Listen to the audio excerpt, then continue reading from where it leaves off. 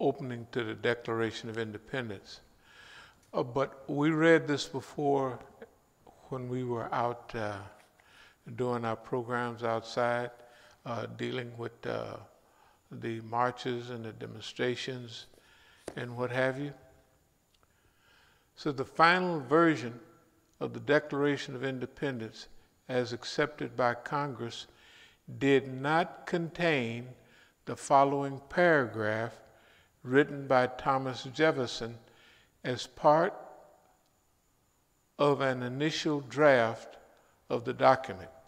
This is a paragraph that was left out of the Declaration of Independence.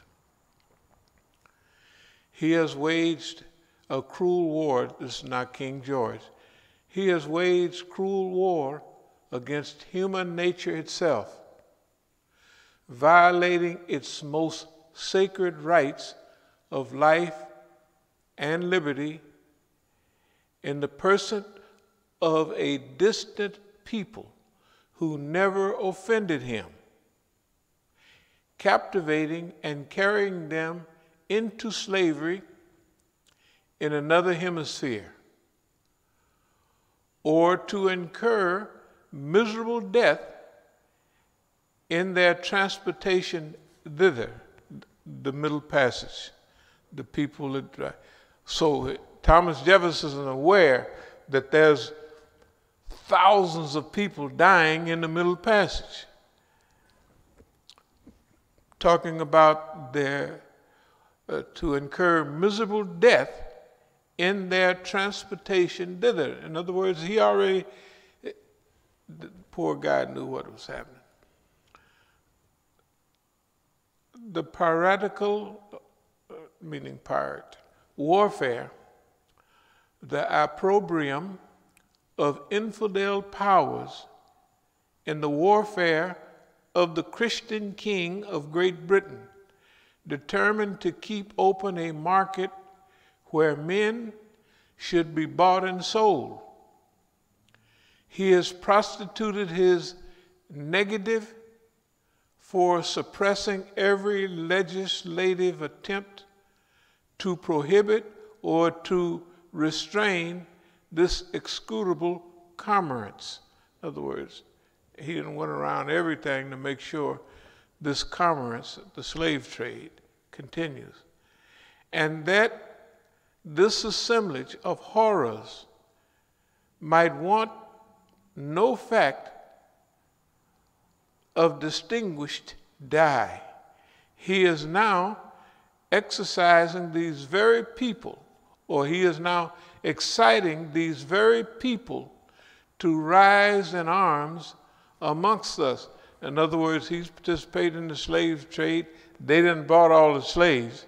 And now he's exciting the slaves to rise up. If you remember the book of Negroes, that most people never heard of it. It's a real book that the British kept a register of Negroes, because he told everybody, you raise up against these colonists and I'm going to set you free. And after you fought for a year, you know, and you get a little something on the side. So it was called the Book of Negroes. Hey, the people don't have any idea what be going on in the world, you know, and what people had in mind for them. I'll continue. People upon whom the people to rise in arms amongst us and to purchase that liberty of which he deprived them by murdering the people upon whom he also obtruded them, thus paying off former crimes committed against the liberties of one people with crimes which he urges them to commit against the lives of another. The omission of this passage referred to awareness on the part of some congressmen that a number of New England merchants were profitably engaged in the slave trade. So it wasn't just Dixie. Okay. New England slave traders. New England is above New York. You know, Connecticut and all of them. Other legislators were simply in favor of slavery as an institution and felt the inclusion of such sentiments would prejudice the case for its constitution, for its continuation, that is. Many historians and critics have understandably concluded that the elimination of the above passage offers adequate proof that the American black,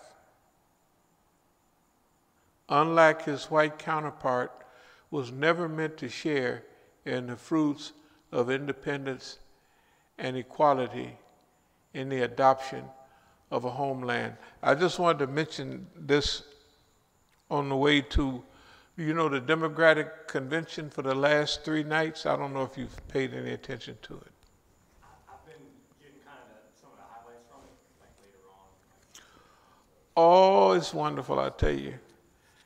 The only thing is if you believed any of that stuff. Right. Because like we mentioned before, that in 2000 this was one thing, in 2004 it was another. It was hanging chads, swift boat, you know what I mean? And then it was, they had to wait for the Constitution to okay the 2000 election.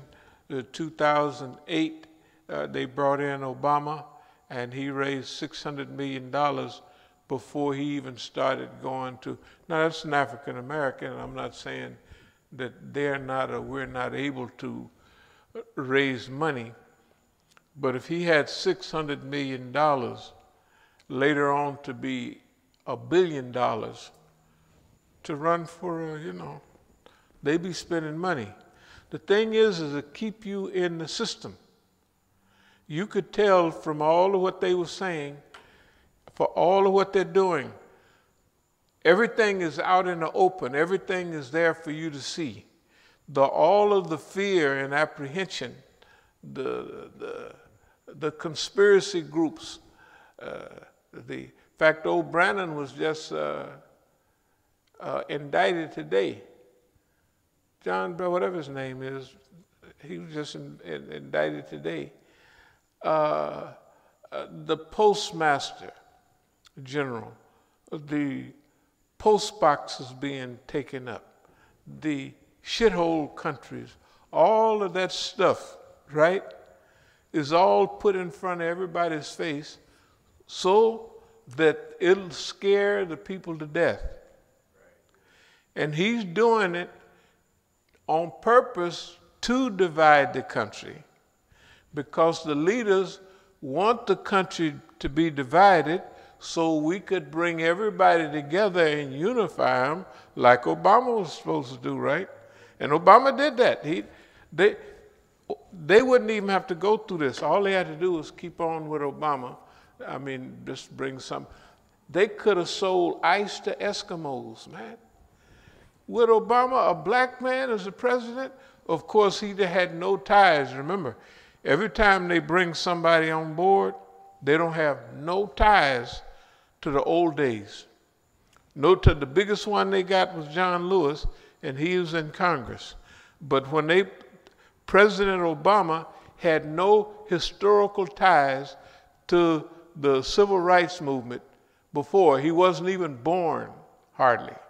So, and Kamala Harris, born in 1964, and her mother and them was part of the civil rights. Not that I'm from Oakland, which I am. I ain't never heard of them, and I haven't seen none. She was the district attorney in San Francisco. Then she was the state attorney general. That's the state law enforcer. That's the law enforcer of the state of California. The law enforcement, the big sheriff. That girl is so tough. She said, like, you got kids. If your kids don't go to school, she gonna put you in the penitentiary. That's a tough girl, right? But she's liberal now. I read this to let everybody know. I'm gonna read a couple more things from this thing. I don't need to even deal with when in the course of human events it becomes necessary for one people. You know, the Declaration of Independence. We hold these truths to be self-evident, that all men are created equal, that they are endowed by their Creator with certain inalienable rights, that among these are life, liberty, and the pursuit of happiness, that to secure these rights, governments are instituted among men. That's what governments are for, to make life easy for people, right? To make it easy to pursue life, liberty, and to pursue happiness, deriving their just powers from the consent of the governed. The governed is the one that they supposed to give the right to the government to govern them. That whenever this form of government becomes destructive, these ends, it is the right of the people to alter or to abolish it and to institute new governments, laying its foundation on such principles and organizing its powers in such form as to them shall seem most likely. Well, this is the Declaration of Independence. And if you want to get rid of this government and establish a new government, the first thing you do is try to get yourself a plot at the graveyard, because boss man gonna kill you, gonna put you in the penitentiary, try to run you crazy at least. Now here's the dear Constitution. We, the people of the United States, in order to form a more perfect union, this is the preamble, establish justice. Okay, justice is fair play, it's equality, and this is the preamble of the Constitution, 1787. Tell me the time when this country has established justice. They just celebrated yesterday the women's 100-year anniversary for the right to vote. But that wasn't necessarily even black women.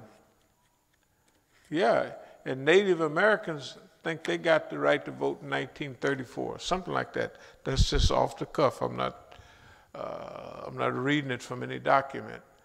But, and even if you could vote, so what? You can't vote for anybody. You can vote for the people that they got up there right now. And they sound wonderful, except that's the same story that they've been peddling decade after decade after decade. The same old line, okay? And they got everybody involved. Now this time the tactic, sometimes they want you to vote for change, for hope. Si se puede, yes we can, all right. But this time they're using the fear tactic. Right, yeah. They're just using the fear tactic. They're scaring the people into voting. If you don't vote, and they say it over and over and over again. So it's obvious that Donald Trump is doing what he's doing. And Donald Trump is saying things, if it wasn't part of the plan, he couldn't say those things because, first of all, no other president could get away with saying anything that he says. I'm suspicious of this. If it don't come out the way I want, I may not even leave. I may stay here. You may stay there. Okay. Nobody could say that. Nobody could say that. Oh, I'm not trying to mess up your vote, but then yesterday he said, I am trying to do this and do that to do what you say I'm trying to do, suppress the vote. And then they come back and say, we gotta get rid of him. We gotta do this and we gotta do that. Hey, I wouldn't be surprised, like all the Republicans that's switching over. Okay, I wouldn't be surprised to see George Bush, what's the name, his brother, Jeb Bush. I wouldn't be surprised to see all of them say, well, to make sure. See, they got to make sure that, and if all of them that's on the outs move against him, then that will ensure that he's gone. They want him gone.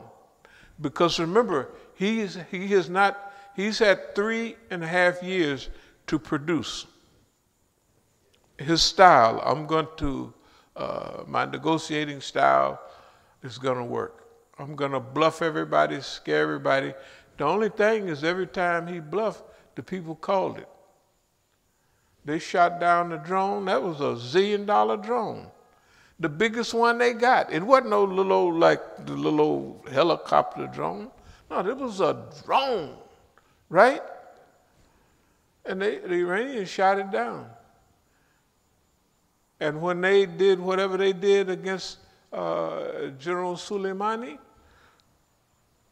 they said, oh, nobody got hurt and all that. Then they had the hospitals full in Germany of the people with concussions and scared to death, right? Because I remember early on, the reports were saying that they were flying sorties out of there, taking people out to... Right. Yeah. The narrative changed after that. The thing about this, what we're trying to make sure, we the people of the United States, in order to form a more perfect union, establish justice. They haven't established or even attempted to establish justice. Ensure domestic tranquility, peace in the society. Domestic tranquility for them could mean lynchings, burnings, night riders, and all of that. It has to be domestic tranquility for them. Provide for the common defense. The common defense against who? Like, who are we defending ourselves against? The military-industrial complex is the only people that make money from all these wars. In common defense, they've invaded Afghanistan and been stuck over there now for 18 years. Can you imagine? And they won't let them go. Okay. Iraq, they've been there since 2003. They destroyed Libya. When they destroyed Libya, that destroyed that whole support network for Northeast and Northwest Africa, because he gave money, Gaddafi gave money to a lot of, they used to call him as a joke, the King of Africa, because he uses oil money to help Chad and all them countries. And after he was taken out, Saudi Arabia took over with all of their Boko Haram people, with all of that Saudi money, causing the most horrible fitnas in that part of the world. From Saudi Arabia, the war in Yemen is supported, of course, the U.S. It's okay because it's their friends from Saudi Arabia. The money that they spend on arms with the United States and Britain is no problem. Okay. So, provide for the common defense, promote the general welfare. Is that a reality? Has the welfare of blacks, Latinos, immigrants, or anyone else been looked out for except the wealthy white people of America? Promote the general welfare and secure the blessings of liberty to ourselves and our posterity. So has our family reaped the great benefits of the American system. Absolutely not. The 13th Amendment to the Constitution: neither slavery nor involuntary servitude except as a punishment for crime, wherever the party shall have been duly convicted, shall exist within the United States or any other place subject to their jurisdiction. In other words, slavery is abolished except for the commission or the conviction of a crime. It doesn't say a felony or a misdemeanor. That means them little petty crimes all throughout the South, filling up them chain gangs. A Negro can't do too much crime because he can steal a couple of chickens. He can't do no armed robbery walking in no white folks store. Right, yeah. Rob, he can't do nothing. He ain't got no, nigga, what's wrong with you? Right? Okay. He can't rape nobody because they didn't consider assault on a black woman rape. You know what I mean? Or they'd have to all go to penitentiary for rape. Okay, the point is, there's still slavery in the United States. Technically, it exists because this 13th Amendment. Now, they had a movie. I don't know if you saw that movie about Lincoln. Yeah, I saw Oh, he was jumping up and down, buying and selling and trying to get the 13th Amendment. And look what it says. See, the point I'm making is I saw this, I've been watching those things. And they're sales pitches. That's all they are. But today's talk is about sanctions and sabotage. Sanction means that we here at Masjid al-Islam, As-Sabiqun movement, have been sanctioned from day one. We were sanctioned when we got started in 1980. And we've been sabotaged all along the way. Where we are now, and our existence is proof of tenacity, pertinacity, stickability. And they always had a saying, 95% of ability is stickability, the ability to stick, the ability to hold on. We have never been diverted from our direction. We have never been diverted from our goals. We have always been focused, right, on where we have been trying to go. Now, there's some characteristics that have been deployed. Okay, so we've been attacked on our property, and we've been attacked by a visible enemy. It's not an invisible enemy. All of our people, everybody that's against us is visible. If we have the people of certain masajid, if we had people around the corner, if we have people over in Virginia, all of those people are visible. They are visible. They are there. They have visibly lied to us. They have visibly tried to mislead us. When we was out year before last collecting money at Eid, right? By the time we got $2 or $3, the guy come and he just lies. You're going to get way more, and he says it. I don't know, did you hear him say that you're going to get more? Yeah, I was too far away. Okay, but no, he said it. But you was there when he called me on the phone. He called me on. Don't you worry about a thing. We're going to hook you up. Well, Abdul Haq and I was over in Virginia, we were standing out in front of the place out there, and the deputy leader out there came out and said, "Come on in, Imam Musa." So we go in, and well, what are you trying to reach? I said, well, we're trying to get 100,000 for our school. So they ho-hummed. He said, we'll take care of that. That's what Imam Majid and the guy from Bangladesh, he was from Bangladesh, he was the assistant chief out there. Oh, we ain't seen hide or hair, none of that. So it's visible. We've had a visible enemy. When you look at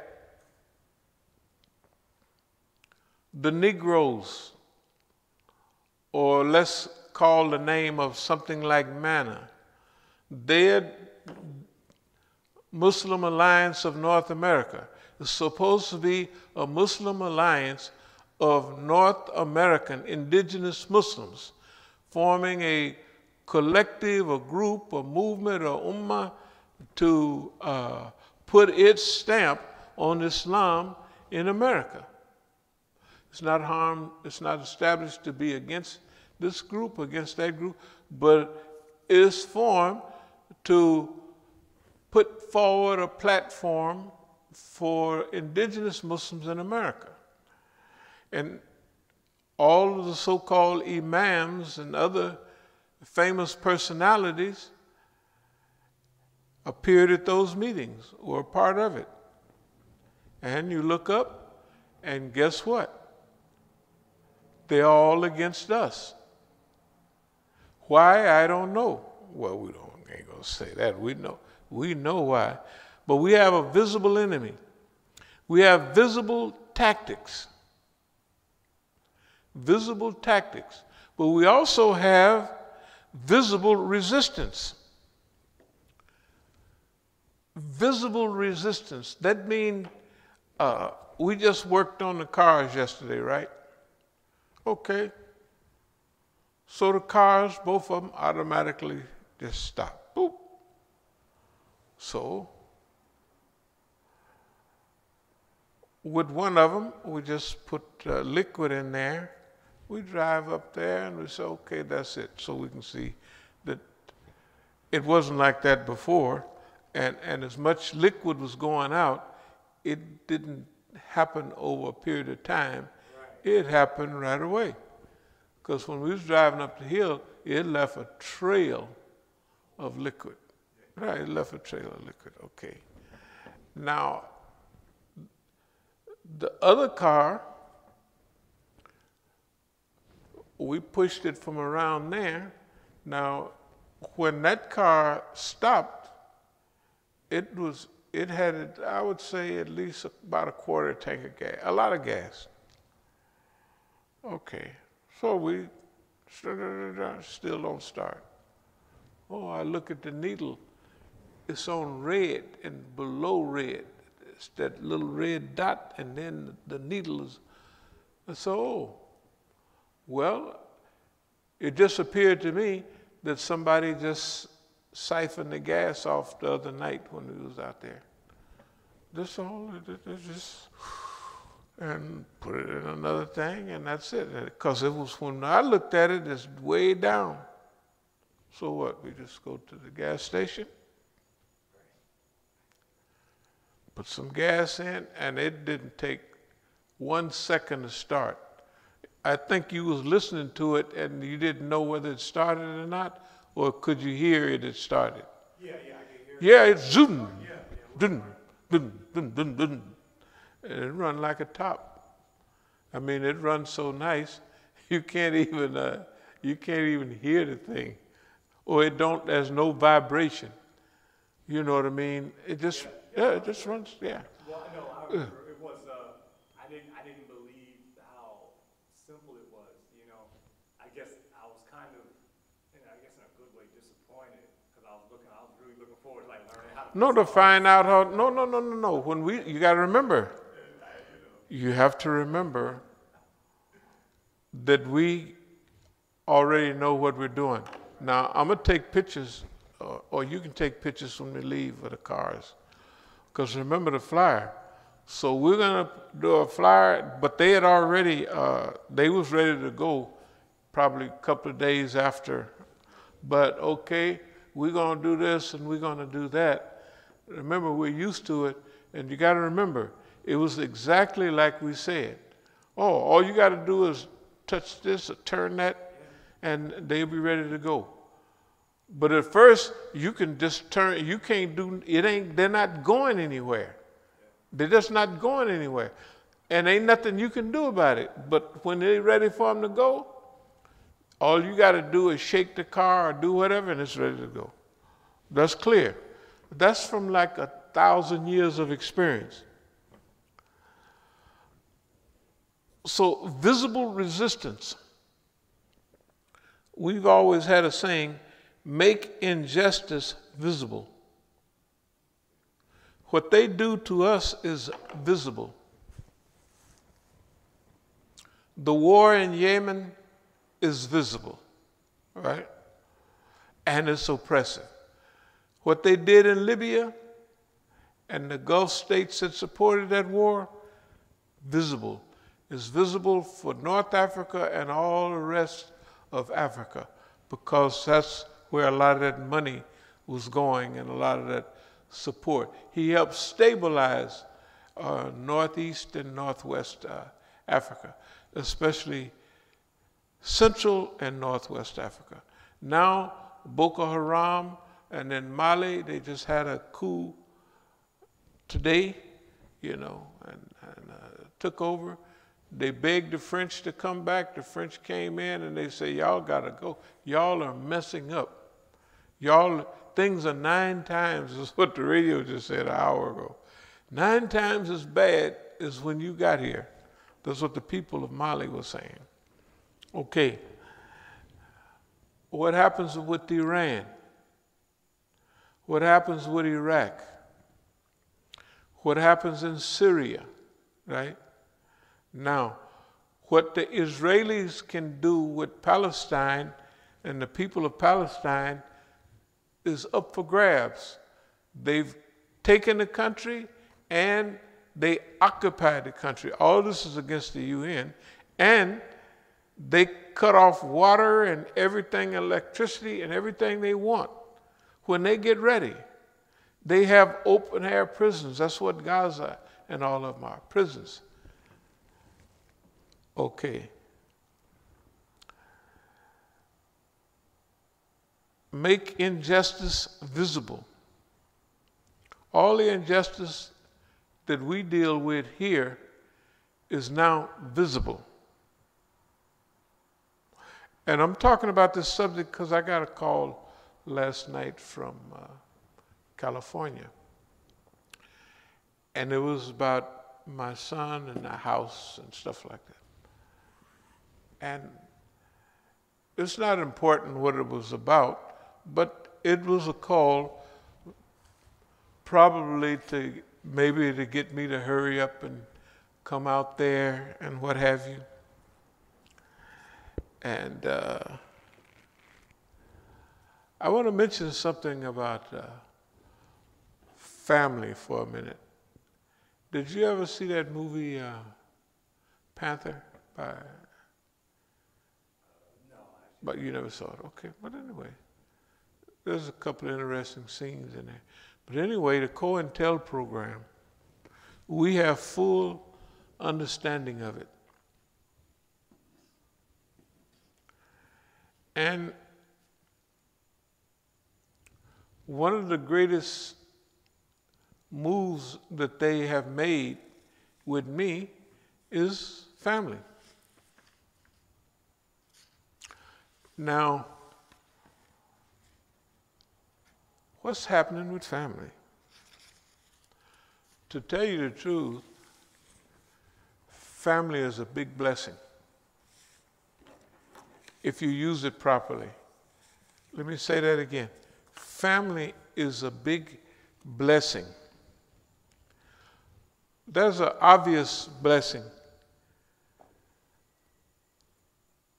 if family cooperates with the government, it's going to be over a period of time.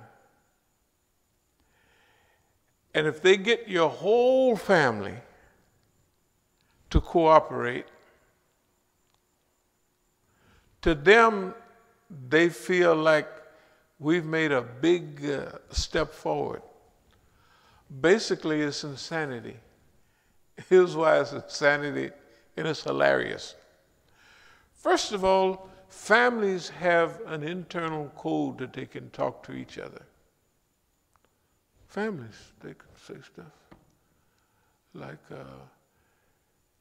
if I knew at a certain time when my nephew is getting on the payroll, I don't have to go to him and try to get him to, man, and his father, I know when his father is on the payroll, I know that his father is just super trying to get control of his alcoholism. And he's got the whole family upside down. I know that the reason that he's fully into alcoholism and everything else is because in 1985, 86, he was working as a guard at these prisons, federal prisons, different stuff, and he was in the Army. So I know he's a candidate for government persuasion. But see, I was his hero all the time. And that alcohol, when he works for the government against me, and he don't think that I know he's working for the government, I'll give you a perfect example. In 1988, 89, maybe 1990, we're at the masjid. And Abdul Malik is there, and my nephew is there, and we're having a meeting. And so, at that time, Abdul Malik knows that since he done got to be around, he done pointed to everybody that he wants the government to bring into the picture. And one of the first ones was my nephew. So, we're having this little meeting, and my nephew is looking at Abdul Malik, and he's mad at him in a little way. But Abdul Malik is almost making fun of him, like, well, what's happening, man? He know that my nephew can't say anything because now Abdul Malik nor my nephew know that I know what their conversation is about. I know my nephew is the police. This is 100 years ago. And I know that Abdul Malik is, yeah, you can't say anything about it. So what's up, man? What are you talking about, right? Okay, now that's burning the heart of my nephew up, but I can't say nothing, or I'm not going to say anything. I'm saying something about it now. 50 years, 40 years, 35. Let's say 35 years later. But I'm watching that and I know what it means. 30 years later maybe. I know what it is. And I understand it fully. Okay? But we have to let this stuff play out. Why? We have to have a plan. We have to have a structure. We have to have an organization, and we have to go through a systematic process to fulfill our goals and what our goals are at that time. So I might say to my nephew during the filming, hey, you remember Aunt Dale? Yeah, I stayed with Aunt Dale because, of course I know he stayed with Aunt Dale. Well, you know, Aunt Dale has the bayonet of our great-great-great-great-great-great-grandfather, right? Well, my father called him Grandpa, so he's my great-grandfather. And his release papers, you know, from the Army when he fought on the Union side. He fought on the Union side. He was at Vicksburg, and he said, Aunt Dale, now my aunt, it just sounds like Aunt so-and-so, but she was born in 1898. My aunt was born in 1898. You got to remember. Okay. And she lived, well, you know, it had to be quite a while if the people that are only in their 40s now knew her. Wait a minute, these guys may be 50, in their 50s by time be rolling. Anyway, so there's code talk. They don't know what nobody that's outside of the family would have any idea. And if I'm talking in code, it's specifically to that person. Why? Because I know that the government's going to call him the next day, which they did, and tell him, and I know that he was, well, I got to get this on film because I know the government is telling him, hurry up and get this on film, right? But soon as we get started, he pulls up. Okay. It's not that I know that, but I do know that. I know that. I've been doing this all along. There's another thing. It's not only the family code where you can discuss things, but expectations. If the government have went to everybody else, why are they not going to go to your family? Why? That makes it even more, for them, that makes it deadly. And after they get one, they keep going. They get the ones first that they kind of know they can get. And this is for the cause, and you know your uncle or your father's this kind of guy. And now we have the whole CIA, the whole military-industrial complex. We want you to help us save his life. Well, it makes sense. This nigga has been all over the world. He does this and that, and he can fly backwards. If you don't stop him, those people are going to kill him. Right? It makes perfect sense. They do know you. They say, well, shoot, when we was kids, he did this. Later on, he pops up in South America, Europe, and he starts this masjid, and he's with Iranians, and they just see the pictures, see them with Iranians. This is the chief, you know who that is? Look where he's showing up. Look at all these newspaper articles from there, right? He's with our main enemies. This guy, even my daughters were saying, Dad, you're a communist.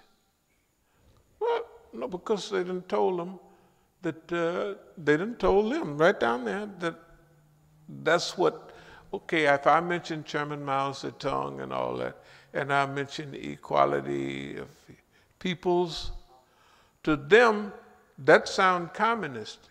And you got to remember, those Negroes may not believe. They can see you stay underwater for 10 minutes without coming up. It don't make no difference. He's still a nigger. Right? Still a nigger. The record is 4 minutes.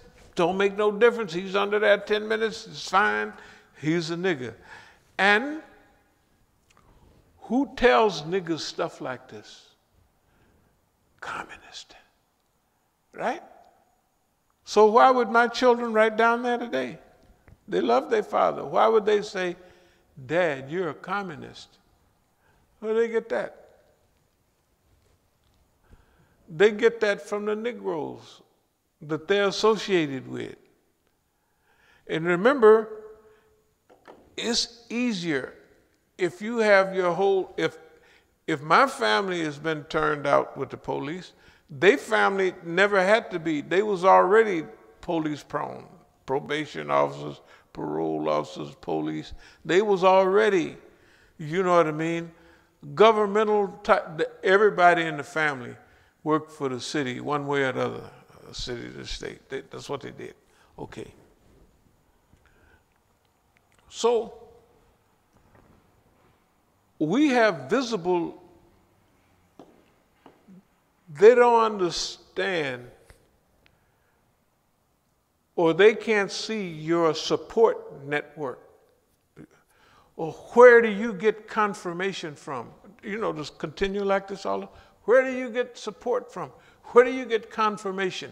You know what I mean? Where is it coming from?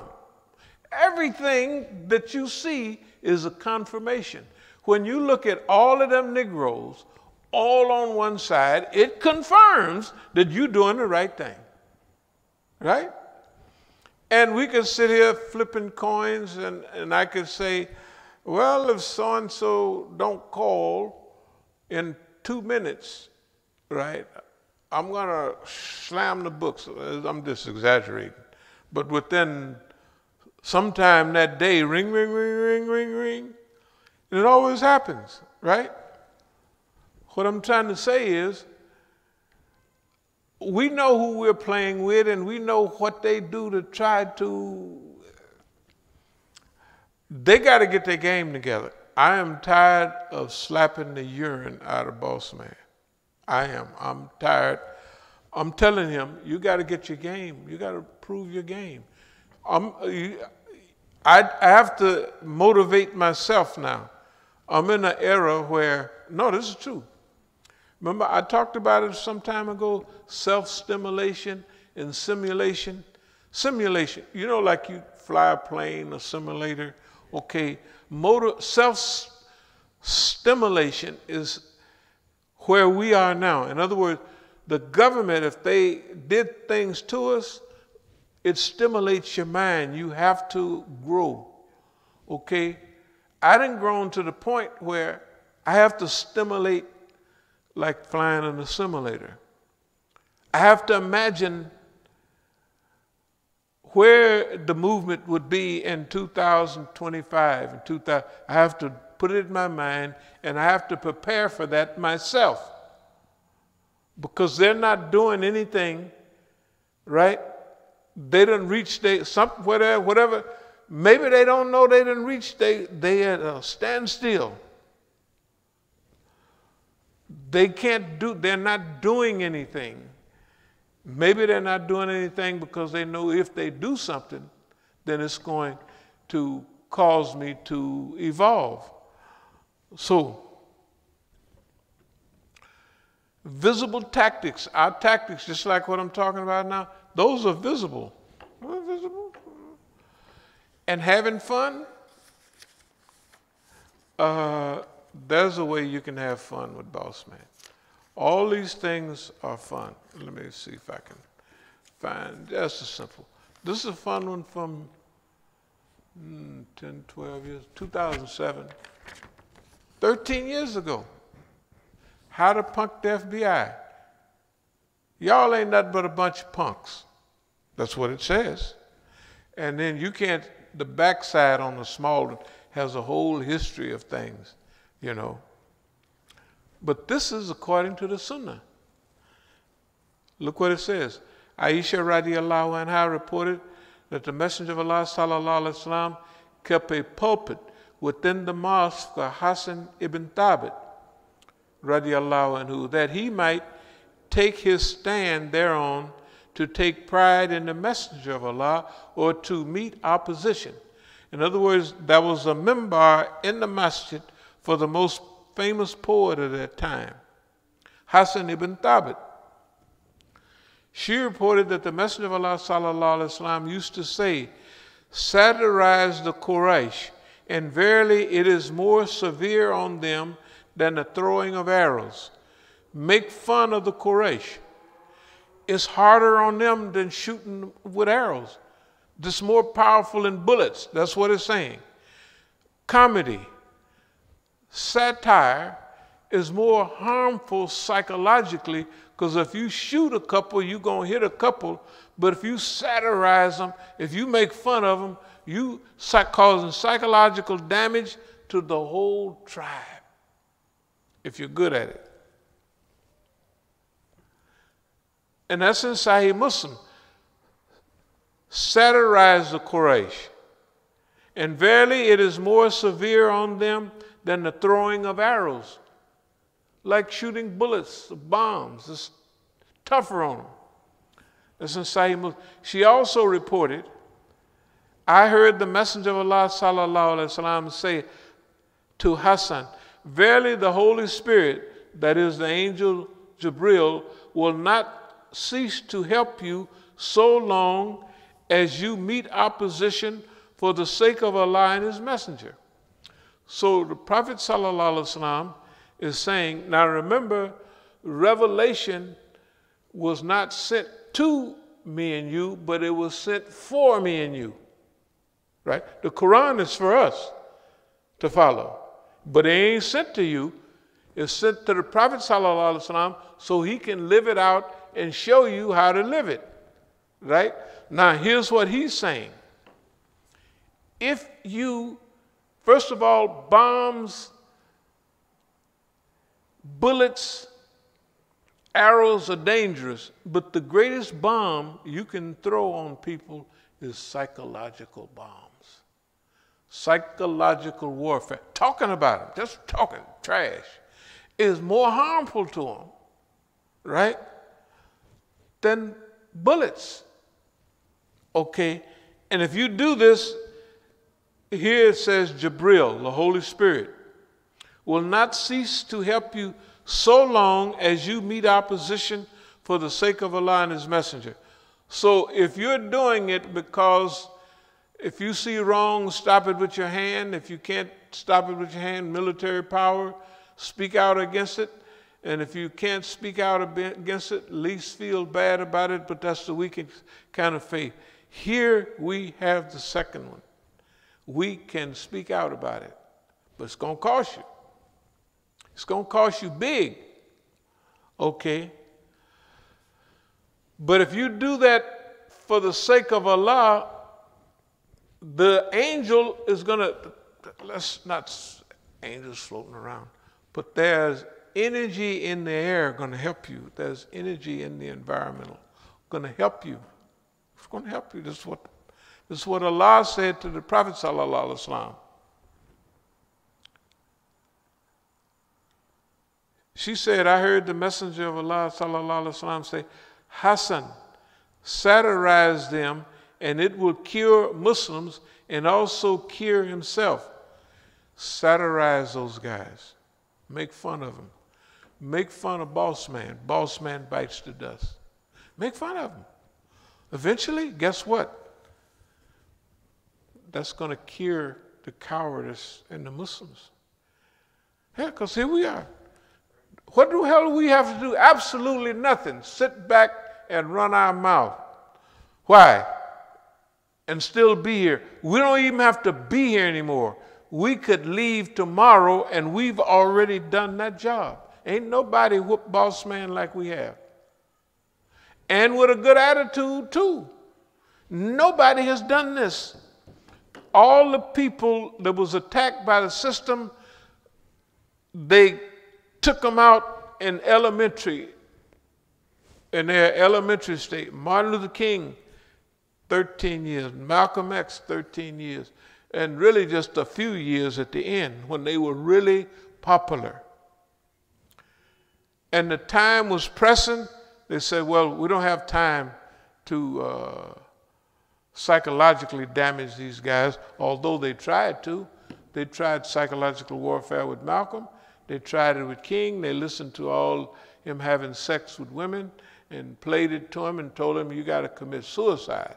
We're going to play that in public. Good thing he didn't do it. That's what J. Edgar Hoover said to him. Now,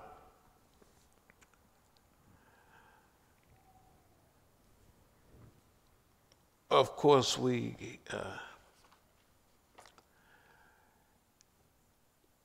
the goal here, and this is from Sahih Muslim, satirize them and it will cure the Muslims. What has been our goal all the time? What is all of this about? To help the Muslims take their proper position in helping to aid and rescue America and the rest of humanity from this diabolical plan of Shaitan that's working very well, but it's crumbling right in front of our eyes. And they can play a part in it. And it'll cure them. And the other thing is, we do this right, it'll cure us too. Yeah. Okay, I'm not bragging. I've taken the cure. You know, like they say, I took the stuff and I didn't drink it. I didn't drink it. It's worked. Jihad and nafs, the jihad to conquer the self, have worked 1,000%. And those things related to Islam have came out exactly because we kept as our weapon in our arsenal, what? Kindness, optimism, and humor. Look at it. Kindness, optimism, and humor. And it says that's our arsenal. That's the weapons we keep. And all the time, they've been trying to change our arsenal. Look right here. Terrell Reams, right? This is about my grandson. Whether he's alive or dead, they're trying to present him as dead. To make me despondent, to make me mad, or to make me turn around. They're trying to affect me. This is my other son. They say he's stabbed 3 times with an army knife and shot 6 or 7 times. There he is right there. Whatever he is, he's in the hospital and he got bullet holes in him. Whether they arranged where the bullet holes would be, whatever, he still got them in him. Right? He still got bullet holes in him. And what is this supposed to do? Maybe it's supposed to scare me to death. Maybe it's supposed to get me to say, oh, my poor son, the poor guy is laying there, and the government is going to finish him off. Well, they're not going to finish him off. And they ain't going to finish me off either. Why? Because they can't. They've been boxed in. All of this stuff proves it. They want to make you mad. It ain't no people. Do you see this ropes up on top of my head? They used to have a saying, nigga, I'll whoop your head till it ropes like oatmeal. That's what they meant, rope. That's rope. That's ridges from being beaten. That is serious. Okay? There's a purpose for that. You know, there's a purpose for that. But it didn't work. It didn't work, and they had people here at the masjid. Man, I wouldn't take that. I would do this and I would do that. So I don't care what you would do. They'd stay here a while and they would leave in their new cars they have. The government had seen them. They done picked up a case somewhere and they drop them by here to get them to say what they want. And then they want to make it a little even more personal. Revolution from Egypt to the Americas. I know that you've seen this before, but remember, dear people, we said we're going to do 4, 5, 6, no more than 7 varieties of talks over the next several years, because we're going to stay focused on what we're dealing with. And that's why we're doing this. Oakland and the American Islamic Revolution. Imam Jamil Alameen in prison for the rest of his life. Imam Luqman, right, assassinated by the FBI. And Abdul Alim Musa, still alive and healthy and causing big trouble for boss man. Sanctions don't make no difference. Sabotage don't make no difference. Why? Because humor makes boss man. And this is not old stuff. This is just last year. Now, don't worry about it. Ramadan takes the belly down a little bit, but it's kind of. And I got my clothes hanging off of me. I was in there taking an enema. And here's the tattletale, You know the people that call on the phone all the time? These are the Can you imagine? Why would they be calling me all the time? Right? For something? But is it harassment? They would think it's not harassment to me. It's hilarious. Anytime I want to joke, I'll answer the phone. Hey, what's going on? What y'all doing? Is this stuff new to me? Absolutely not. Demonstration and rally. Stand for justice, stand for truth. Right? Stand against state terrorism. Right? Stand against all of these things. Villainization of Muslims and Islam.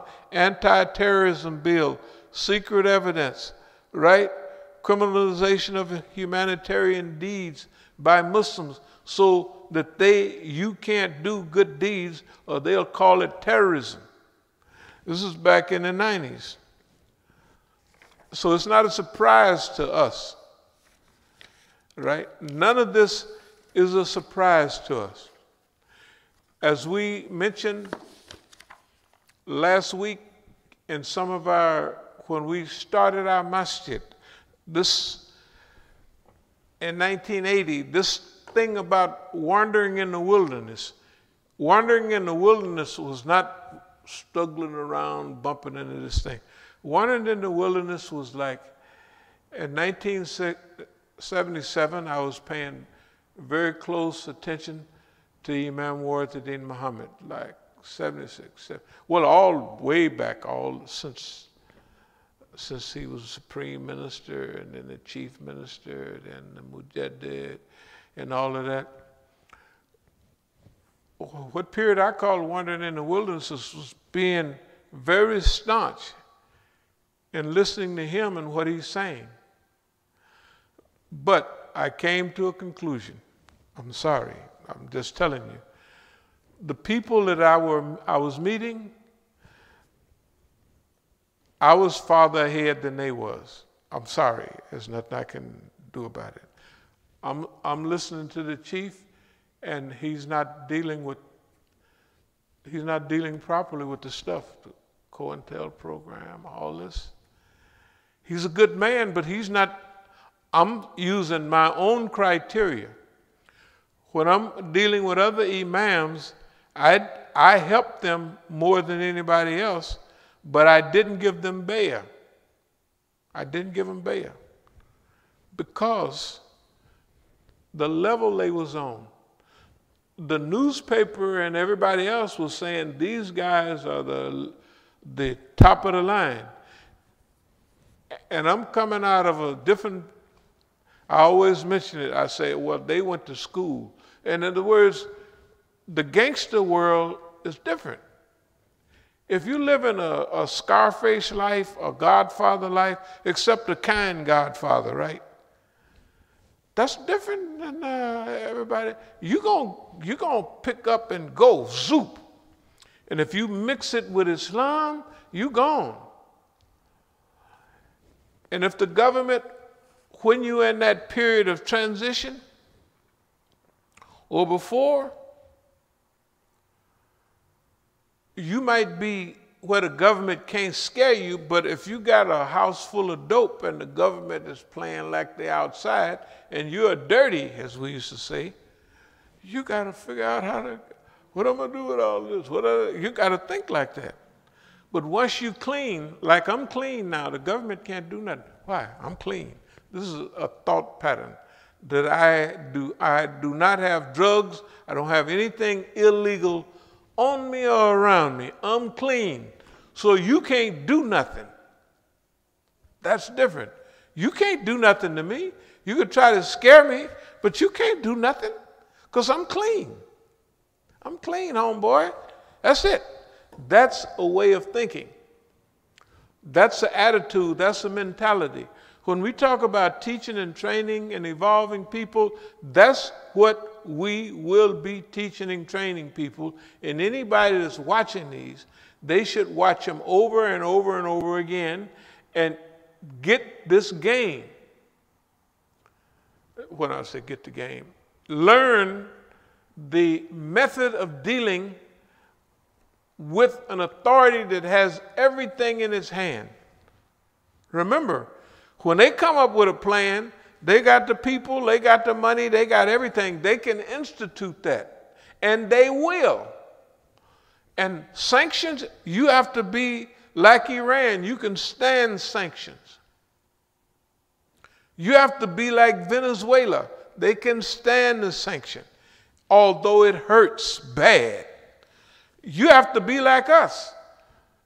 This stuff don't hurt no more, but it was a time, long time ago, when we just getting started. This stuff have you going in circles, but you jihad an-nafs. You fight and you learn. Who you fight with? Your own self, right? That's what jihad an-nafs is about. Right. It's a personal jihad. The jihad, what attitude do I have to deal with these things in life? Right. What position, how do I have to view things? How should I look at things, right? And if I look at things as anything you do to me, I'm going to change it to a benefit. Anything you do, I don't care what it is, unless it's goodbye, brother. Other than that, you get busy. An attitude, don't threaten me about nothing. Just get busy. Don't call me telling me what you're going to do. Just do it. Then you're on the road then. You're on the road. Because that's a big deal. You don't get there no one day.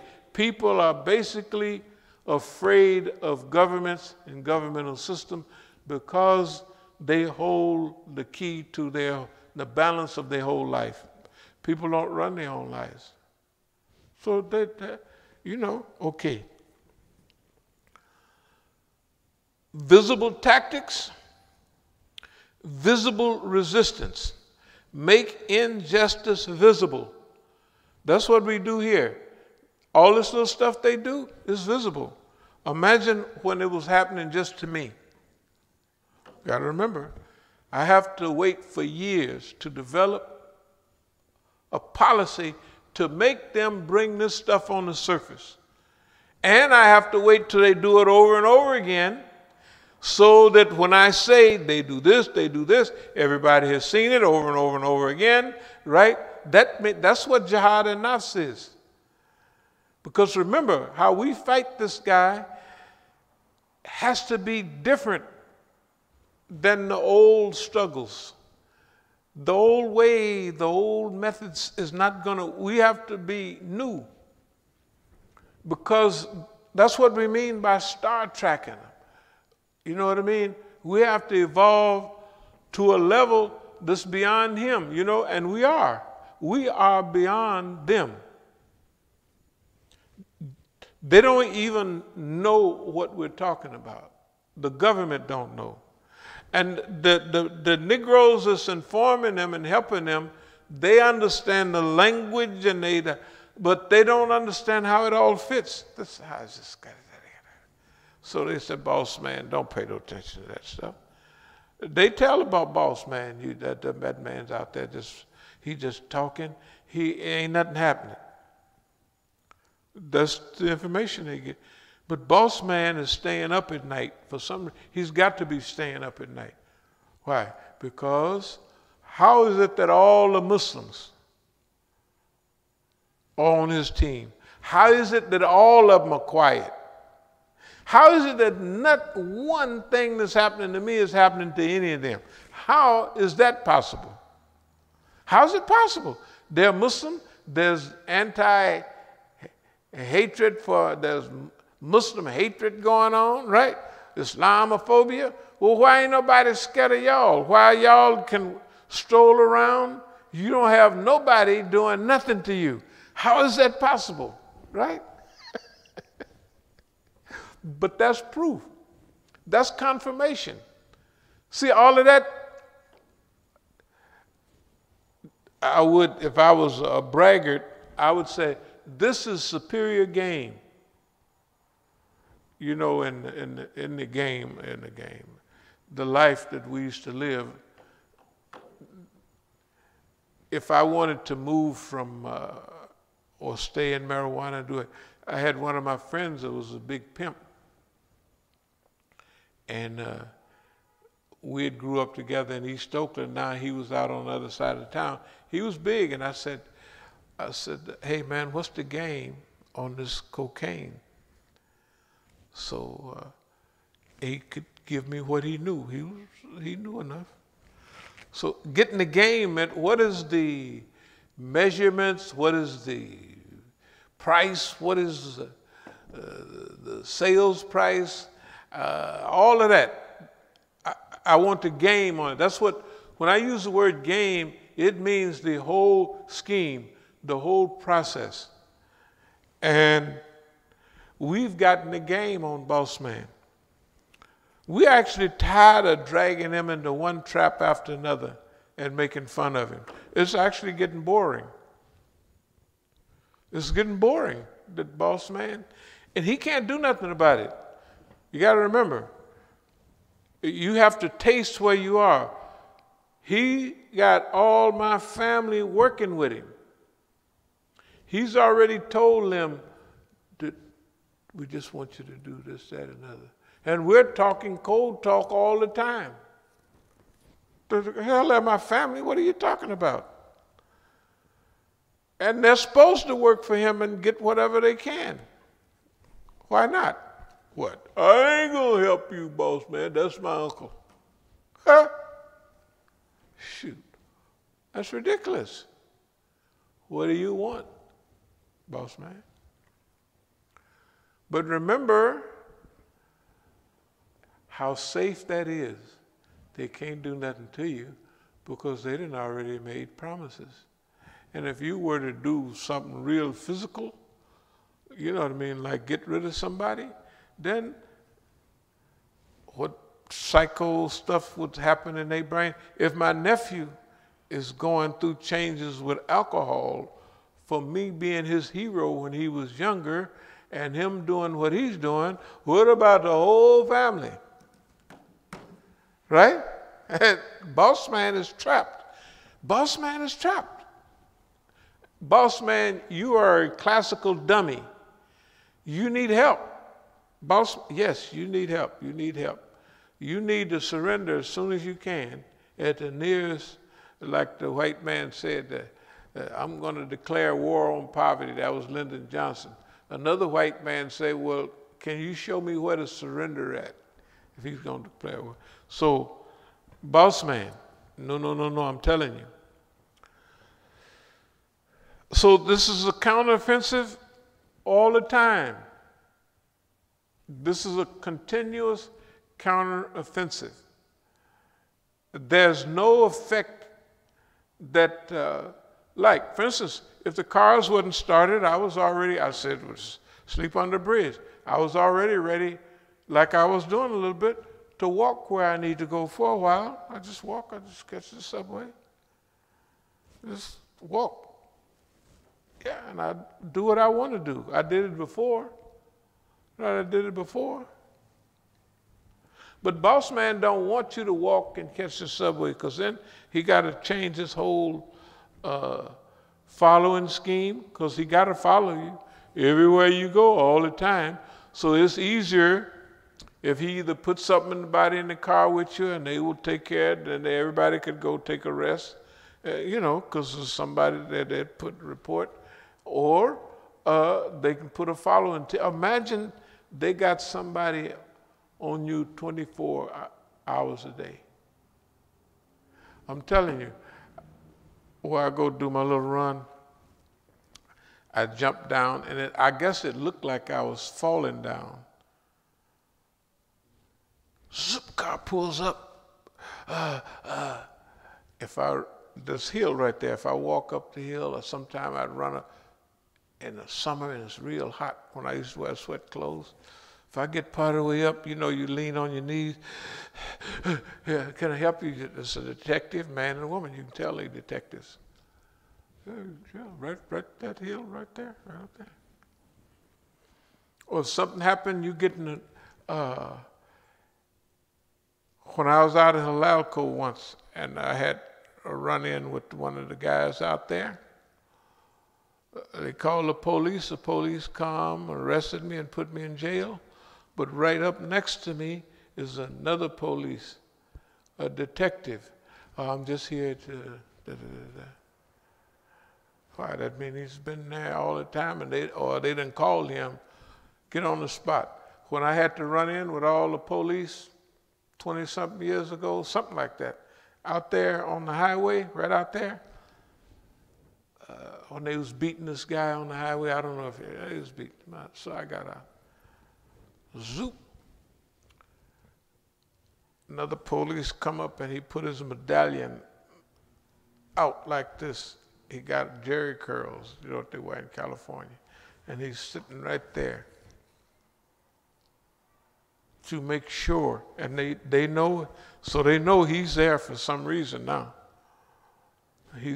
He's actually in control of that. Okay, take him to jail and call it a day. And that's it. But don't do no PG County stuff. Yeah, that stuff happens all the time. So this is it develops a type of toughness. But endurance, all the things we deal with a long period of time. That's the first analysis. And you could read it in all the stuff we read the other day. That all we're doing is making a big analysis. Everybody then turned around. Everybody then quit.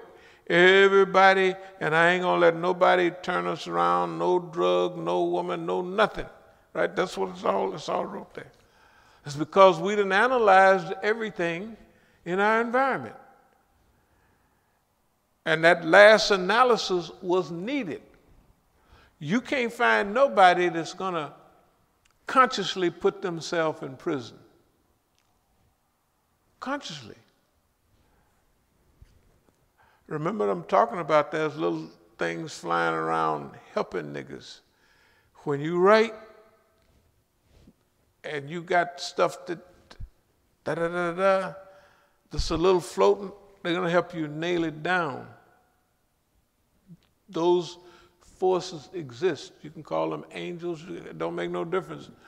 They help put things in perspective, or they urge things that are already inside of you to bring them out in a self-assisted purposeful activity. That's what it is.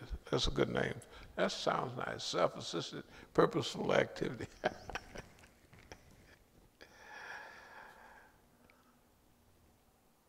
Ability to allow the whole government to attack you, and you know it.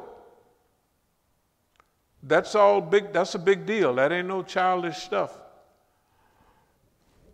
I'm not going to go over it because this stuff gets a little sticky, and I'm going to keep on moving.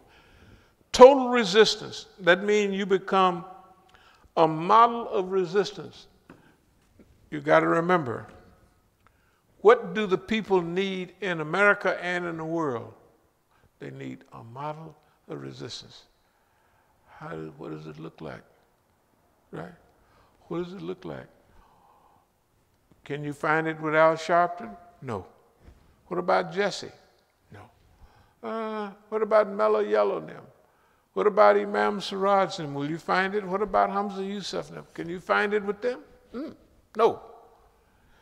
They're not models of resistance, where they show you specifically in detail over and over again, right? Just like we're doing now, over and over, redundancy, over and over again, because this is what you need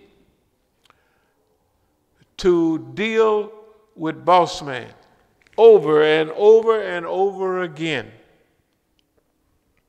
Total resistance, a model of resistance. Another thing, make the world proud of us. Okay, so right now, people pretending like, all the people that you see or they around, they pretend like, I don't know nothing about myself. I don't know nothing about myself. I don't know right? They're pretending that they don't know what everybody knows, that there's something going on, right? But I don't know. I never heard of it. I don't get it, right? Okay. So not only them, but the other people who are crying out for a methodology, or it's in them, but they don't know how to. You know, everybody don't just pop up and start functioning properly, you know what I mean? Sometimes they need someone to point the way. Technically, we've already done that. We could leave here tomorrow or tonight or in a minute or two, and we have done a great job on being a model, on being an example. But I do have the feeling that we're going to go further and longer. And actually, technically, I always say, get to 100 years and then retire. And actually, to me, I actually mean it. I actually mean it. No, I've planned, of course, Allah got his own plan, but I have planned, okay, I'm not only going to work out this much, because I used to work out too much, right? You know, when you're young and you could have good health. You could run 4 miles a doggone day and have perfect health, right?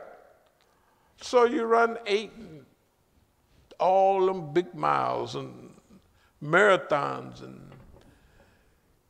all that stuff. I got lucky. I didn't wear my knees out. I didn't wear nothing out. But a lot of people wear themselves out by doing those, you know what I mean? So now I'm trying to say, well, I'm going to save, I'm not going to, Allah's in charge. It don't make no difference what we do. Allah's in charge. Anyway, make the world proud of us. The whole world is in on what we're doing here. 3 weeks ago, about ago, here come an Iranian I know, from Iran, all the way from, what the hell are you doing coming all the way from Iran to convince me about something? What? To convince me that this is, all the questions relate to trying to change our mind about our analysis. Oh, we said, no, that it. They're going to run around the block 3, 4 times, and then they're going to shut it down. That's it. Don't you feel that there's a great move inside of the people? And one of the guys is saying, I saw in the eyes of those young people a new spirit. I said, shit, I didn't see it. I said, I ain't seen that. I said, I was sitting right there with him. I don't see that. What I do see is boss man ringing the bell and everybody going out for recess and running around, you know, and then they're going to do what boss man tell them. And then we come back, when we go over to we had 3 or 4, everything we did out there proved what we were saying.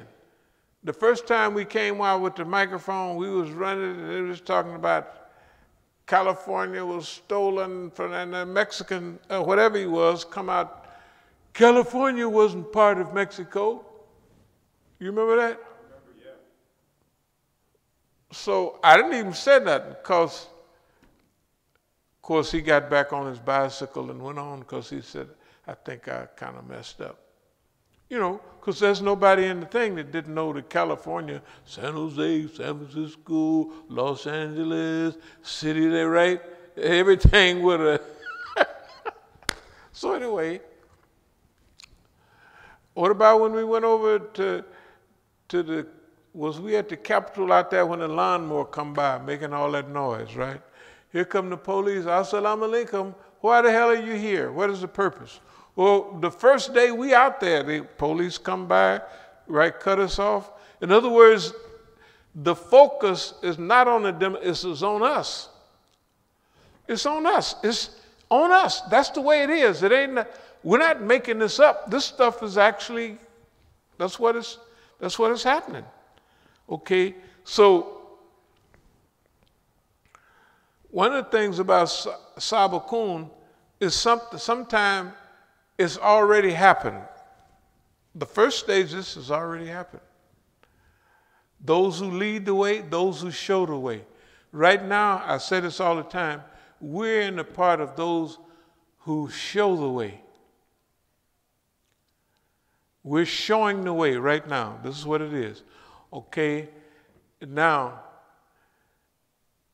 if and when Allah wants to evolve this, it'll get into the public environment where everybody will be aware, and then we'll lead the way, right?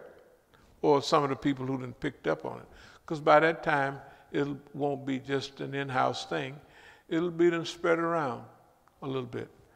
So at that time, it will be not those who show the way, but those who lead the way. They're both applicable to As-Sabiqun. Okay.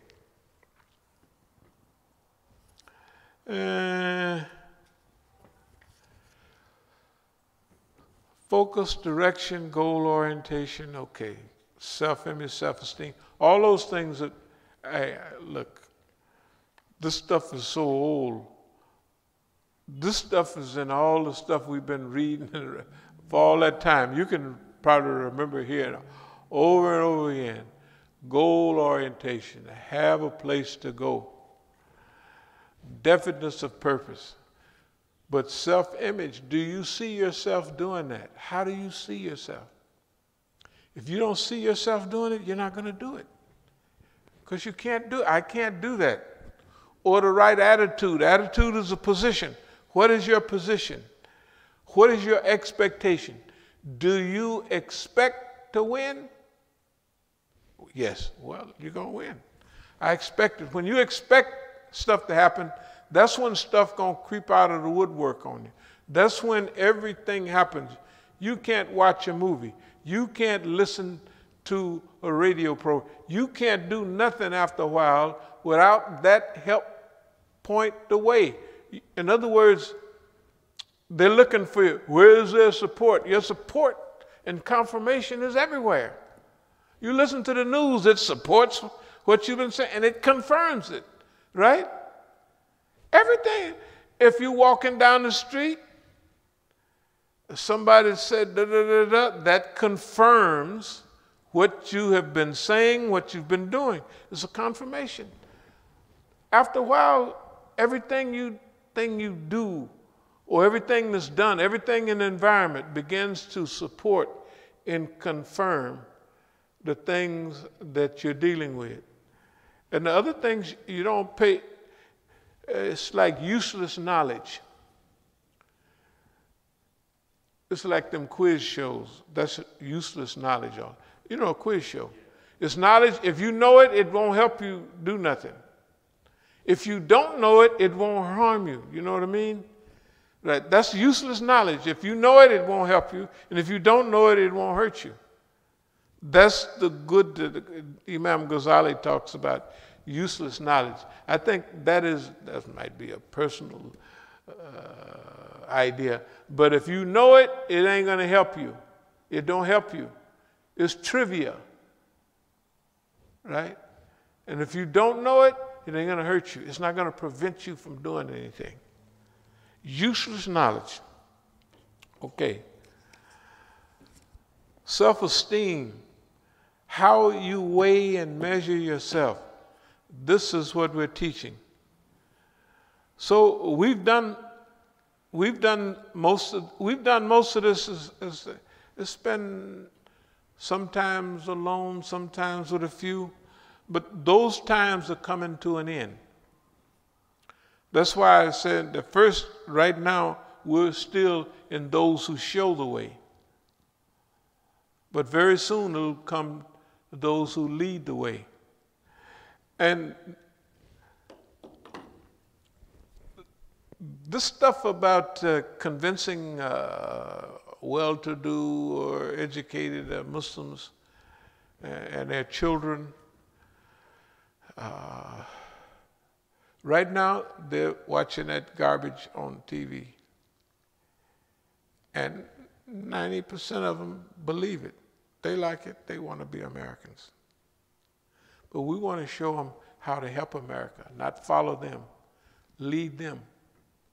But they got to have confidence in us that we know what we're talking about. That's why we might have to hit point after point. You think just for being right 50 years, you may have to be right 70 years. You may be just getting ready to die and the people wake up.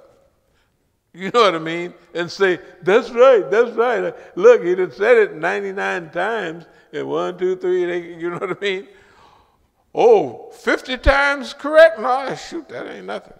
Just because everybody else is right every now and then, right?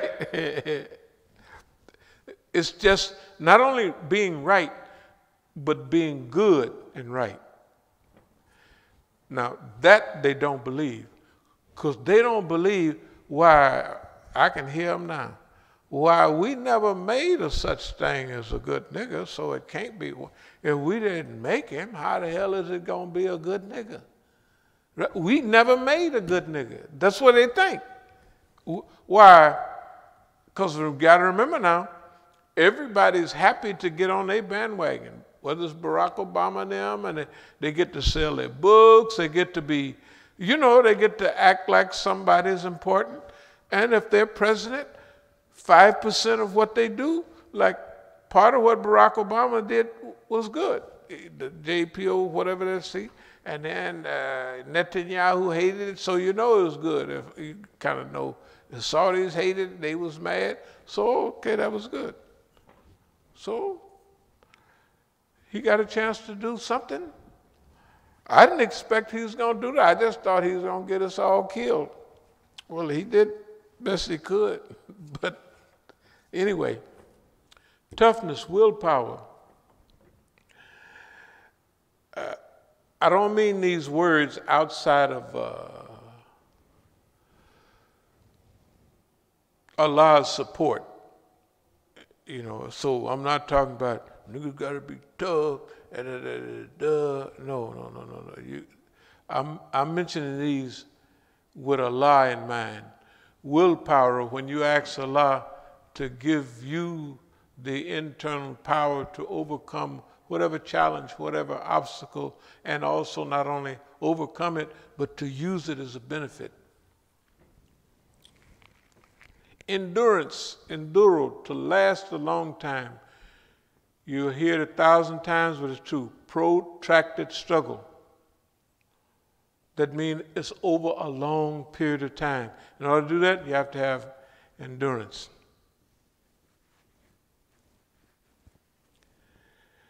Permanence.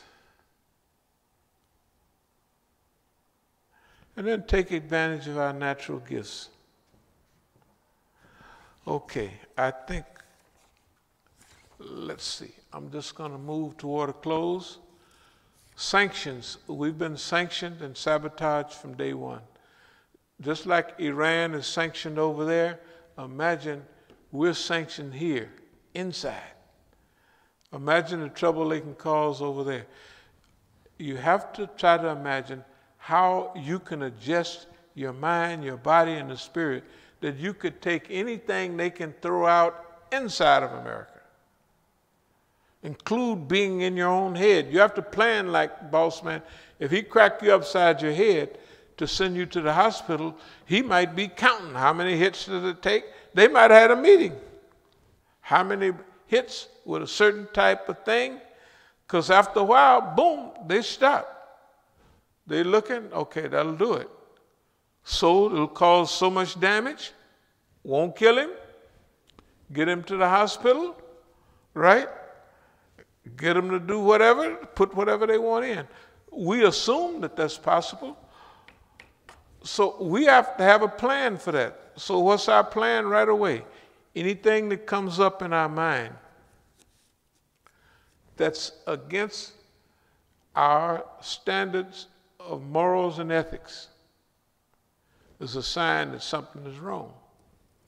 If it's against any ethic that we've held all along, any moral point, we know something's wrong. So boss man have to be careful. He can't tell me, he can't push no button You know what I mean? And, okay, I'm going to go do this, that, and another. Survival counterfeits, family call, I've already talked about that. Trap of psychological warfare. We are prepared for our war, and look at us. And look at them. That is something. Yeah, look at us. Hey, people may not like it, but they don't. People may not, they just don't know how much fun it is. See, and if you're fun-loving, Allah may make the struggle to fit just what you like if you act right. You know what I mean? I believe that's what's, I'm not going to say I believe it. I almost know it's what's happened. Because, but you don't get it the first couple of days. You have to work over a long period of time. Then everything's fall into place. How you see things, how you visualize. It falls into place, I mean, big time. So look at them. They have to follow orders from a people that's got so much plastic in the ocean. They was talking yesterday morning about microplastic. Plastic in the little hair, just a little smaller than a hair. Good God Almighty. And the fish is eating all that stuff. And they have fish with big things of plastic, and they're dying of starvation because they think that what they're eating is food, and it's plastic. And the people follow them dummies.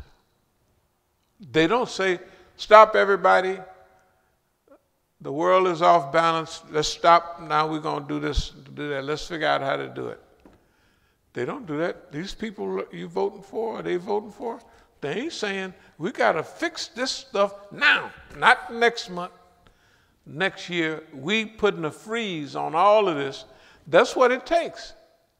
They don't have the vision, they don't have the ability, and the smoke gonna be up in their house and all under their car before they even think about it. Then if it's up to them, the earth will boil over. And they'll be there heating it up all the time. Well, there's one more dollar out there somewhere, I know.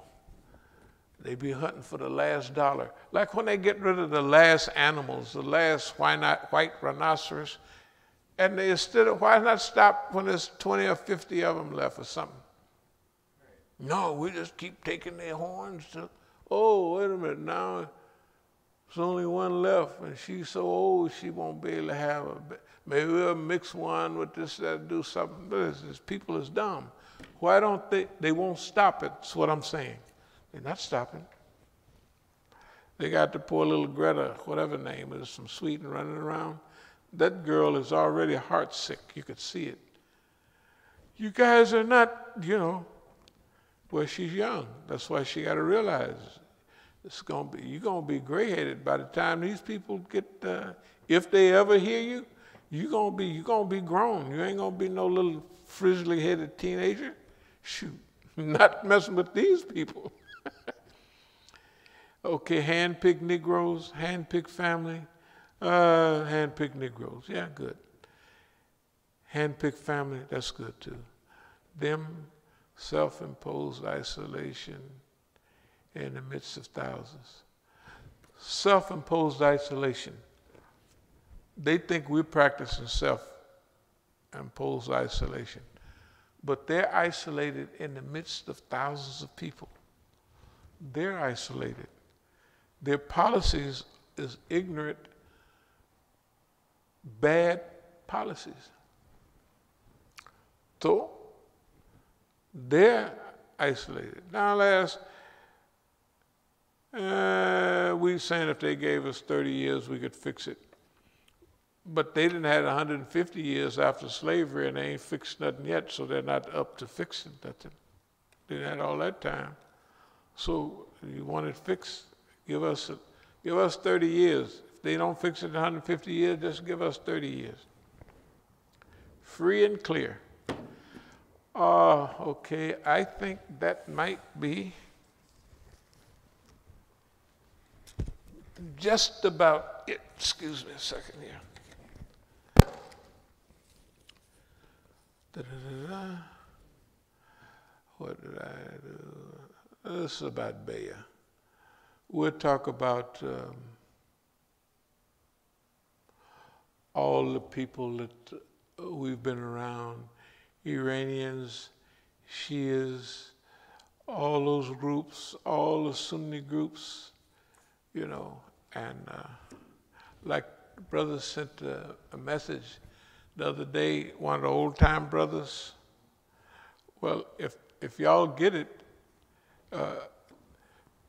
try to watch and study what would I need to do what I need to do. You don't have to come visit or nothing. Just figure out what I would need if you picking up on it. Yeah. Do like we do. We study, well, what does it need to fix that? So, are there any questions or any comments? But I'm just saying, I don't want y'all running down there and vote because some people make you feel good, make you sad.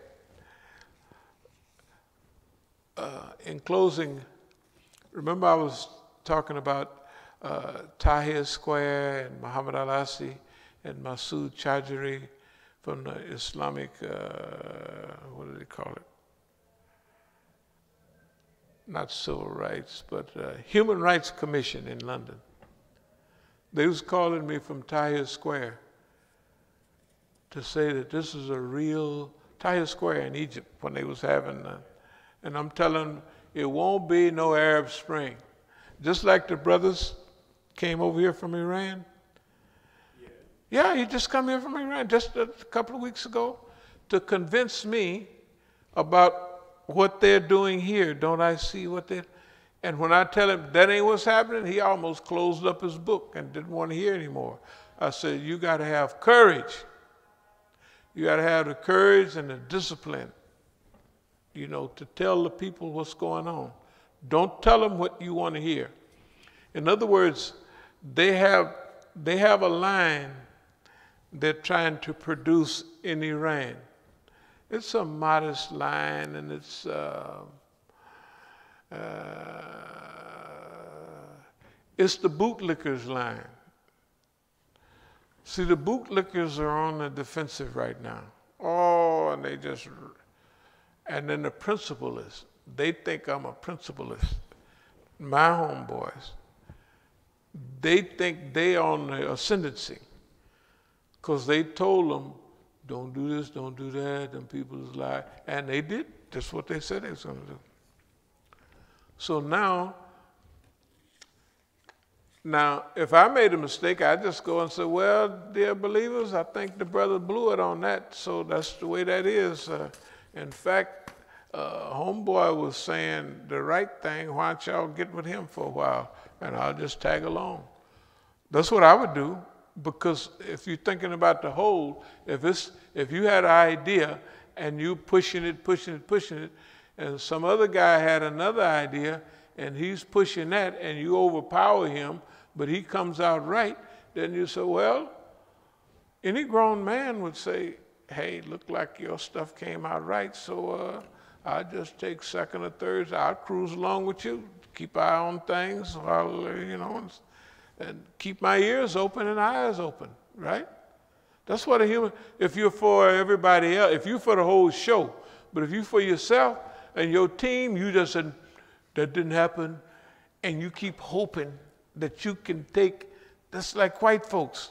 We're going to take all the machinery. So they're going to take press TV, they're going to take all of their media and try to shape a picture that's not real. And that's why they be asking me them dumb questions. No, that ain't what's happening. Nope. And that's why I do something different all the time. Whatever they say, I do something different. I say, I don't care what you do. I do something different because different is not what they want. And it can't be wrong. It may not be exactly right, but it can't be wrong. Usually it will be. Anyway, I mean right, that is. Okay, so they always, why would they send me to Zurich, Switzerland? Was that Zurich? I think it was Zurich. Why would they send me to Switzerland to make a talk at the Islamic Human Rights Commission? And there's no program there. That's Zafar and them and the Human Rights Commission.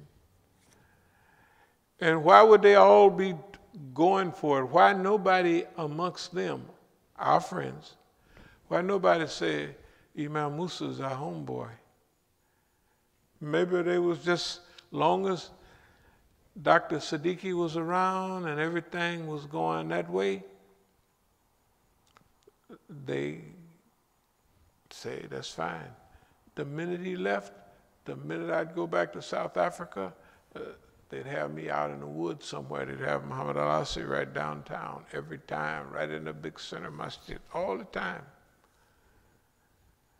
Like he's correct, and he didn't.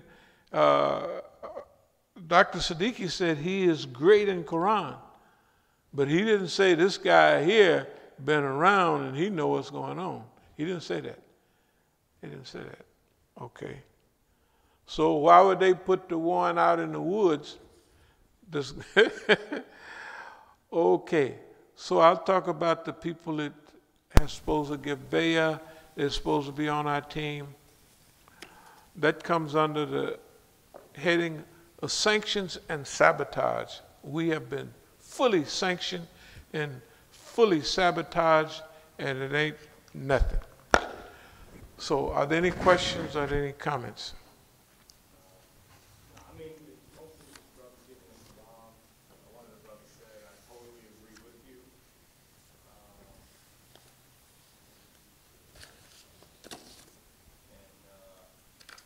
Well, I had a question. You talked about a little bit earlier today about, like, you know, you've got friends, family, your peers. Right. Everybody's trying to direct you, you know, kind of off the wrong path, you know. Right, yeah, yeah. Feeding you the wrong information. Right. And maybe you can, and I remember, you know, you listen to positive interactions stuff, leadership stuff. They always say, you know, you have to have your state of mind, your direction is all from, you have an internal source. Yeah. All Right. that just derives from. It can't be externally driven. Right. And so maybe you could speak a little bit to how you fine-tune that internal engine of yours that keeps you, you know, from having all the influences trying to pull you off this great path. You know? Okay. First of all, the internal struggle is just a wonderful struggle. They call it, there's a different name, zuhud. Have you ever heard of zuhud? Zuhud. Yeah, yeah. Zuhud is when you just withdraw from, or you're not attached to things. The internal struggle is just like the Quran and Hadith and all that. That's studying that, but that's internalizing the Quran, internalizing the Hadith, and not the ones that you just like, but internalizing the ones that really challenge you. You know, now, when you internalize those Hadith and those Quranic ayats, that means you really move away from being attached and being attracted to the dunya. You got to remember, the dunya, all the hadiths say, man, that people looked over in the hellfire and said that, oh, ain't nobody going to want to go there. You know, ain't nobody, because look at the hellfire. Then they show you what's surrounding it, right? So I don't think anybody going to make it, because they got all the things that are attractive. The women, the horses, the approval of people. You know, those are things that motivate people. So you have to be fortunate enough sometimes. Okay, with me, I was fortunate enough to have all of that at an early age. Like I say, I left the country when I was 25 or 26. I had got the game basically on life then. I mean, you know, the major stuff. So I realized what things was. So when we always talk about the comfort, you know what I mean, of contentment and all of that stuff, that's real. I know it's real. I'm not guessing it's real because I know, I know what life looked like. Like before, if everybody looking like, oh man, that's terrible. But it's heavenly. What they look like, what they saw before, them big pretty cars, all them cutie pies, they said, man, that's what's it. And I'm telling them, no, this is it. This is the point, that I had an opportunity to live those things and get all of it in spades. Maybe I was the wealthiest guy in the region. That's enough. I don't have to be the wealthiest man in the world to understand what wealth do. It's a process. It does this, it does that, da, da, da. Okay. So when it mentions those things, I realize that in psychology they have internals and they have externals. I don't know if you've read it. Okay. Well, you know, externals are everybody that, oh, I got a bad grade. That's because they did this over there. They was breaking up the street that I couldn't hear. And right, it's all the external stuff. Internals are internally motivated and guided. You know, they got good on their tests because they was internally focused and motivated. Okay, so the 2 points, internal, Quran and Hadith, and getting all those basics together. External is learning how to accept and adjust all the people feeding stuff to you, right? It's learning how to adjust to it and how to use what. Remember, this is useful. I don't need that. You don't forget it, but this is useful. I need that. I like this. I like that. And take it. It's like tasting food. Oh, I like this. I don't like that. You know, you're just tasting it, all of it. And then, what is their purpose for feeding me or trying to?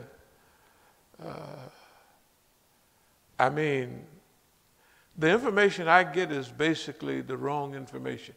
Everybody is feeding me the wrong information. Well, then why am I making the right decisions? That's okay. That's the question. Okay, this is the answer. Everybody is feeding me the wrong information, but I have a criterion. The criterion, Al-Furqan, is the Quran, is the Hadith, is the life of the Prophet sallallahu alaihi wasallam. It's our standards. Quran, Sunnah, history. History is big. History is big. I mean, just to be a historian, it ain't no, you can make big mistake, be a fool almost.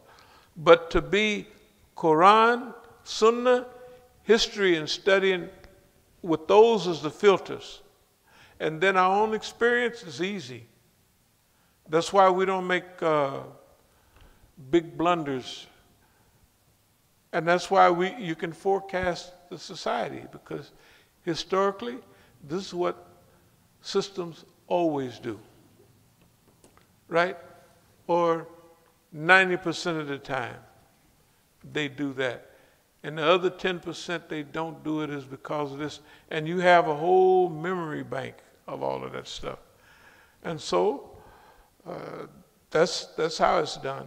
But jihad and nafs is the biggest, is to struggle against your own desires and your own self. I want this, I want that. Pretty soon, I don't want that. If it ain't right, I don't want it. I don't care what it is. I just don't want that. That's how they trapped our brothers up in other places. You know, I don't, you could take these computers, this, whatever those things are, and the police come and arrest you and kill you. Because can't nobody bring none here. I don't want them. Buddy, I'm sorry. I don't want any extra. Whatever you got, you bring it, lay it on the table, I'll count it in front of everybody. That's it. That's it. Okay, but that's what jihad and nafs is. All of our brothers that have fell into a trap, now I'm not bragging now, but it was something dealing with the little thing dealing with the nafs. Remember, that's what Shaitan always used. He may use the nafs of arrogance. I don't want nobody coming in my neighborhood using no dope. Well, number one, you got a way to slow it down, but you have to use the way God give you. You know, not the way the police know you don't like nobody use. So he gonna send every dope dealer. You know, it's like the Wall Street movement. I don't know if you noticed that they had all the pedophiles and all of it there. They let them all out of jail and sent them down there. So suppose the police know I don't like certain types of people. They be standing in line right there. So that's the answer that I would give. The internal answer is jihad and nafs. The external answer, Quran, Sunnah, history, and our own experience. And you can't go wrong too much. Or you can't go far wrong. Any more questions or comments? Okay, alhamdulillah.